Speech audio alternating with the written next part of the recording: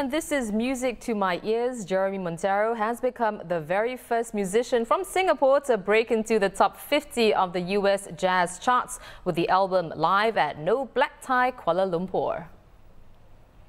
Well, Jeremy joins me now from his studio. Hi. Many congratulations, Jeremy. What a fantastic, to say the least, achievement this is, and in the middle of a pandemic, no less. So tell us, how does it feel to be the first Singaporean to make this milestone, and how are you celebrating your accomplishment? Thanks very much, Olivia. I'm glad. In fact, I'm really very excited that that I, managed to get on the jazz charts. It's been a long time. I've had a 45-year long career. So it's made it a long time to achieve this milestone, and I hope that I will continue climbing up the charts. I've debuted at number 46, so hopefully the radio stations there will continue playing it. People will keep requesting it, and so it climbs up the charts. I'm not sure how I'm celebrating. Well, my friend invited me for dinner tonight, so now he says that's going to be the celebration, and he said, let's get drunk. I don't know about that. I don't drink that much, but certainly we'll celebrate.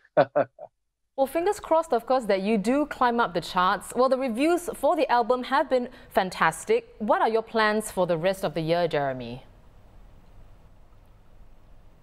Well, quite a lot. I pretty much wear two hats, although I'm wearing one now.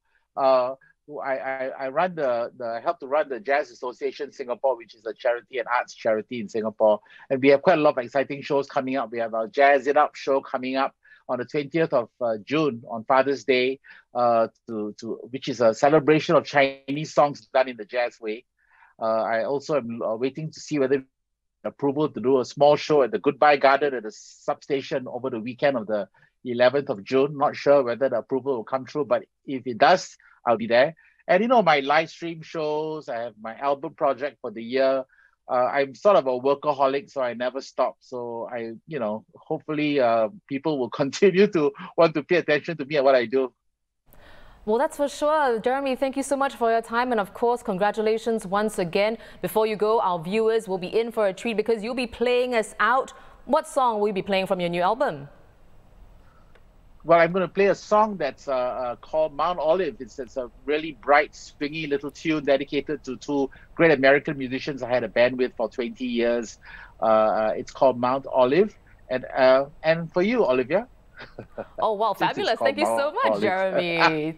Take it away, Jeremy Monteiro. Okay. Everybody, do take care and thanks for watching. Thank you. Enjoy.